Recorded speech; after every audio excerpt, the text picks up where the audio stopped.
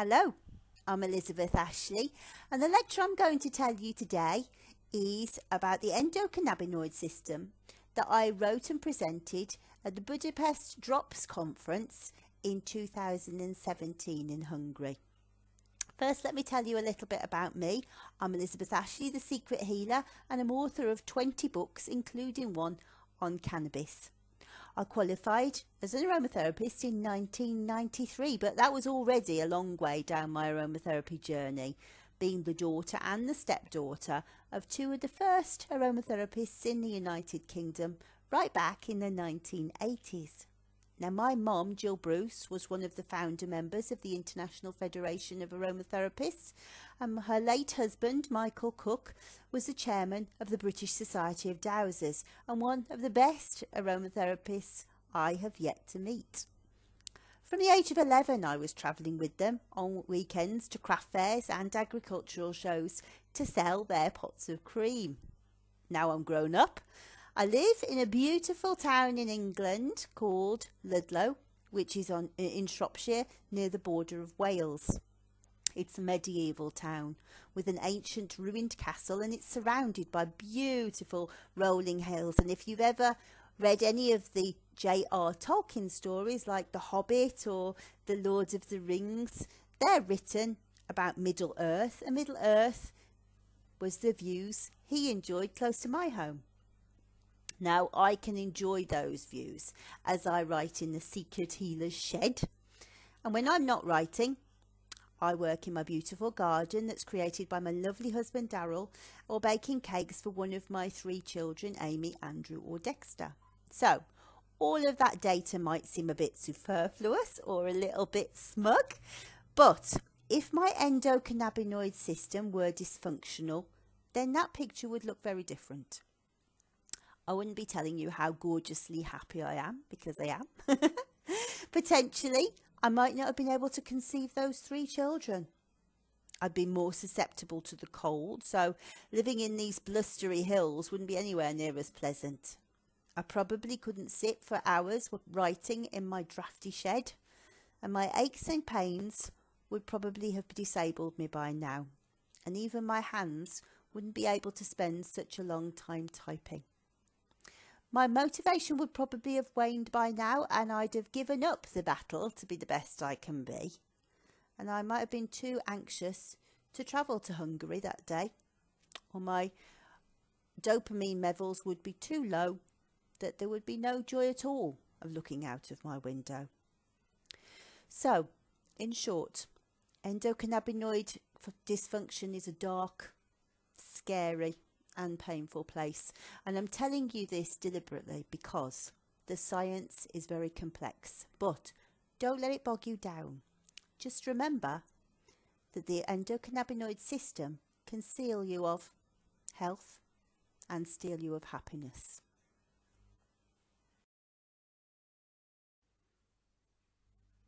So, the objective of today's lecture is to introduce the system and its parts, and these are receptors, ligands, signaling, degradative enzymes, transport proteins, to understand the protocols of the CB1 and CB2 receptor, care of the endocannabinoid system, and applications for your therapy.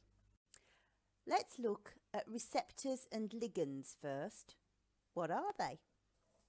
Well, we call the molecule that acts like a key a ligand, and the receptor acts like a lock, engineered to let only good matches work. Good, not perfect, because molecules that are very similar will also fit. Now, that's a good description, but it's a bit outdated, because more recent thought says what they do is actually wiggle against each other. I love this slide. And they cause a vibration. And many physicists suspect this might be the healing vibration we feel when we place our hands on someone, as we kind of supercharge that action. So what might these ligands be? Well, they could be lots of things. But for you and I, the easiest to envisage are hormones and neurotransmitters. So let's think a bit about hormones first. These hormones are dispatched around the system as ligands, and they search for receptors to lock to and then to activate. So we might think of TSH, which is secreted from the thyroid, or maybe insulin from the pancreas. The sex hormones, obviously, like estrogen, progesterone and testosterone. Or in times of stress, we might think of cortisol. So what problems might derive from the hormone imbalances? Hormone imbalances might be something like insulin problems leading to diabetes. Estrogen, progesterone and testosterone may cause infertility, or we might see menstrual problems or polycystic ovarian syndrome. Pituitary problems could cause things like growth problems, for example, or parathyroid problems might lead to osteoporosis, and thyroid problems can lead to things like Hashimoto's. Neurotransmitters then, what are they? Well, in my opinion, they're the bridge between the mind, the body and the spirit. So serotonin, for example, modulates mood, but it also controls the gut. Dopamine's related to desire and motivation, but it also controls movement, twitching and thrust. So they have feet in both camps, don't they? They have this emotional element and a physical one too. Now, if you don't know, they bridge the gap in the nervous system called the synaptic cleft. Synapses send messages through the nervous system. Electricity runs along the branches of a nerve, but nerves have gaps between them.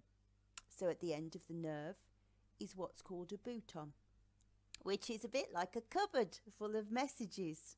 And from here, they dispatch neurotransmitters across this cleft to get the message to the other side. The endocannabinoid system differs from any other signalling protocol in the body.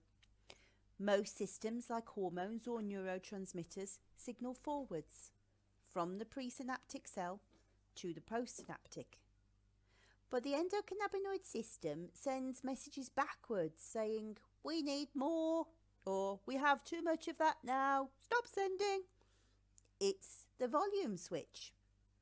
You can see how prolonged signalling of insulin, for example, without the endocannabinoid system kicking in, might damage the pancreas and cause the signalling to go awry. And remember, these things aren't happening in isolation. It's like an information superhighway with all data rushing all ways at once. So, where the job of an essential oil would normally be to excite or to make the signal bigger, inhibit or to make the signal smaller, when something interacts with the endocannabinoid system, it acts as a buffer, like the side rails do on a bowling alley, always pushing it back to centre.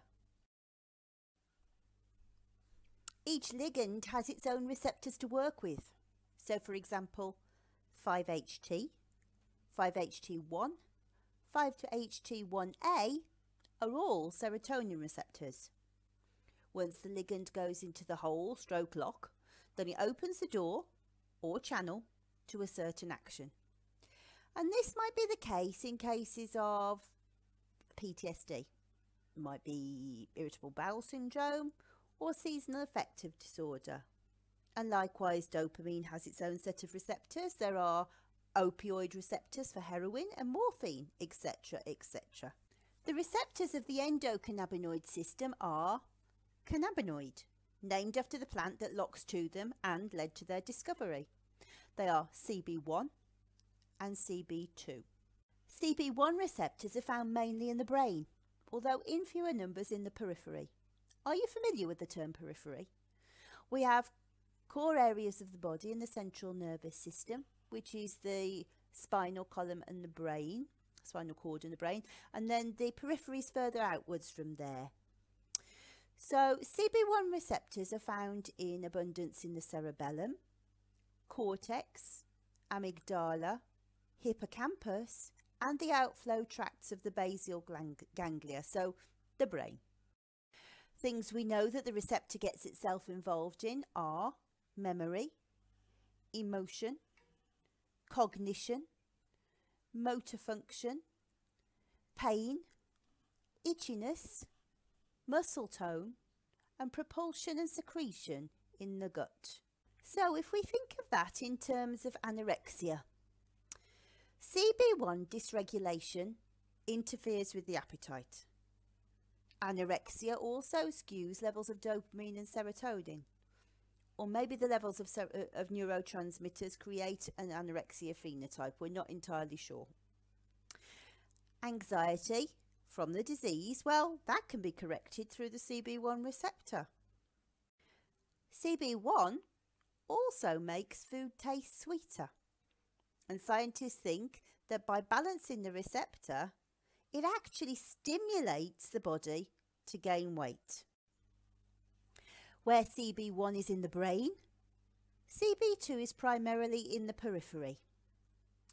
And these receptors can be found on lymph nodes, bone marrow, tonsils, white blood cells, splenic tissue. They can also be found in fewer numbers in the brain, in the liver and the pancreas. CB2 receptors control immunity, pain, and particularly inflammation.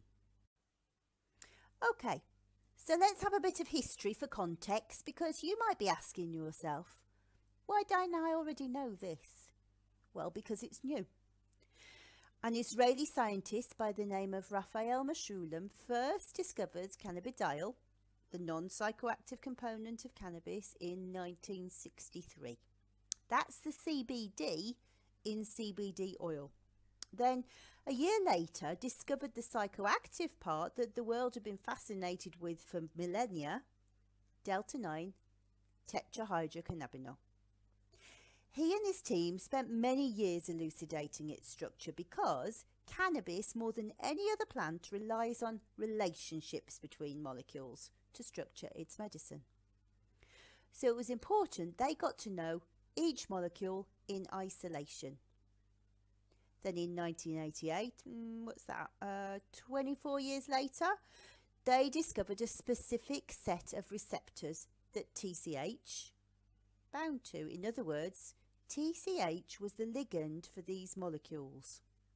Then in 1992, they found the endogenous ligand. That's the one that exists naturally in our body, and we call this ligand anandamide. Anandamide is a Sanskrit word meaning bliss or joy giver, and it's not only called that because it makes life feel so blissful, but also because of the elation after so many years of work trying to find it.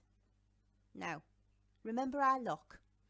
I said it only opened if there's a good match, not just a perfect one. So here we see it. Anandamide and THC are structurally very similar, but not identical. But they both can activate the CB1 receptor. In fact, anandamide can lock to both the CB1 and CB2 receptor. Now, most of our understanding of the endocannabinoids, that's the ones naturally in our body, really is in its infancy. Most of what we know comes from what we know they do in rodents, and if any of you go on to read my cannabis book, you'll discover that sometimes it will make something happen in a mouse, but not in a rat. So we certainly can't say for sure that it will be the same in humans, but anandamide has been shown to impair working memory in rats. Studies are underway to explore what role anandamide plays in human behaviour, such as eating and sleep patterns and pain relief. Anandamide is also important for implantation of the early stage embryo in its blastocyst form in the uterus. Okay, now how is your memory of reproduction? What I want you to do is to listen out for hormones. So, the hypothalamus triggers the release of FSH and LH from the pituitary. This signals the ovaries to produce estradiol and progesterone. FSH stimulates the growth and maturations of follicles in the ovaries, which house and nourish the developing eggs. The follicle, in turn, releases inhibin, which inhibits the production of FSH.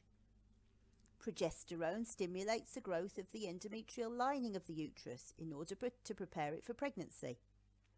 A strong surge of LH at around day 14 of the cycle triggers ovulation of an egg from the most mature follicle. After ovulation, the ruptured follicle becomes the corpus luteum to thicken the womb to support pregnancy. Anandamide signals backwards to ensure the levels are perfectly balanced. You can see how if anandamide wasn't operating, any one of these systems could go wrong. So, it's just enough, not too much. Okay, let's talk about 2-arachidonylglycerol, or 2-AG, because it's a lot easier to say. So 2-AG is the endogenous ligand of the CB1 receptor, but it shows no preference for CB1 over CB2, so it will activate both. Breast milk is full of 2-AG. Where do you think the CB1 receptors might be? They're in the baby's lips. Isn't that amazing? Here's an interesting thing about CB2. People who are on the autistic spectrum seem to have highly upregulated CB2 receptors. So in other words, there are far too many for enough ligands to be able to attach to. In other words, again, far more receptors than ligands. So, can we say that autism's caused by that? Well, no, not categorically, because there are many other anomalies with enzymes, proteins, signalling.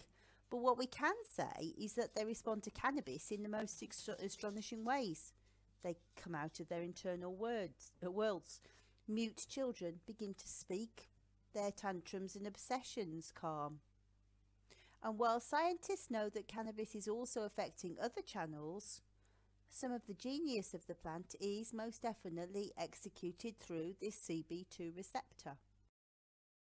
It is suspected there might be other endocannabinoids apart from anandamide and 2-AG, but this hasn't been proven yet. Here's some possibilities. They all have incredibly long names. So the first is 2-arachidonylglycerol ether, and we write that as 2-AGE, and that reduces blood pressure. The next one is called virodamine, or 0-arachidonyl ethylolamine, and that has vasorelaxant properties. NADA, which is N-arachidonyl dopamine, that's involved in hypothermia, hyperlocomotion, analgesia, as well as cataplexy. So what's cataplexy? Well, this is a very strange phenomenon where the muscles lose all their power because someone's laughing too much. And the reason this happens is because NADA contracts smooth muscles and relaxes blood vessels. And NADA also has neuroprotectant and antioxidant properties. And it regulates both the peripheral and the central nervous systems. There's also a theory that lysophosphatidylnosidol, I'm sure I've said that wrong, may also be an endocannabinoid interacting with a receptor which still hasn't been elucidated, but it's probable that it may interact with GCPR55 when it mediates ovarian cancer. And if you're interested in that, obviously all of this is elucidated much more in my book. Some other things that affect the endocannabinoid system.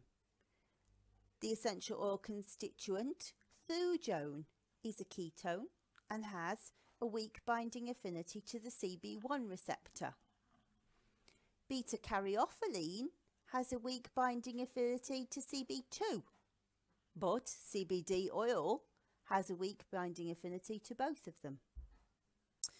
If you smoke and drink, you're doing yourself no good because they're believed to negatively impact the endocannabinoid system, as, surprisingly, is smoking marijuana long term. In terms of boosting levels of anandamide, meditation has been proven to boost them. Cannabidiol, CBD, has an unusual property. Although it doesn't bind directly to the CB1 receptor, it affects it orthosterically. And what that means is it uses a back door to switch down the effects that stronger molecules might have. So, for example, when THC binds to CB1, it creates a psychoactive experience. And this is executed through the allosteric receptor.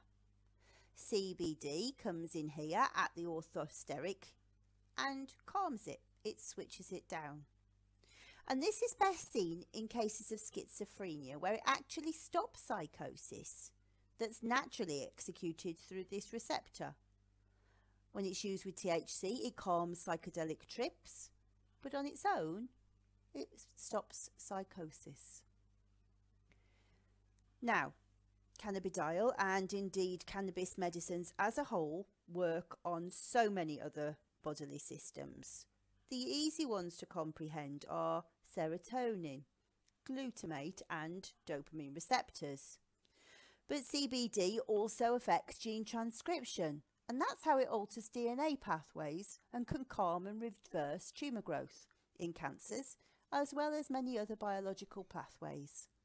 But as a quick overview, the properties of CBD are anxiolytic, antipsychotic, anti-epileptic, neuroprotectant, vasorelaxant, antispasmodic, anti-ischemic, anti-cancer, antiemetic, antibacterial, anti-diabetic, anti-inflammatory, and its stimulant of bone growth, all of which you can find in my book.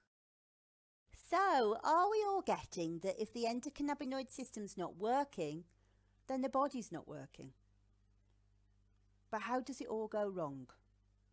Well, the problems are not clear.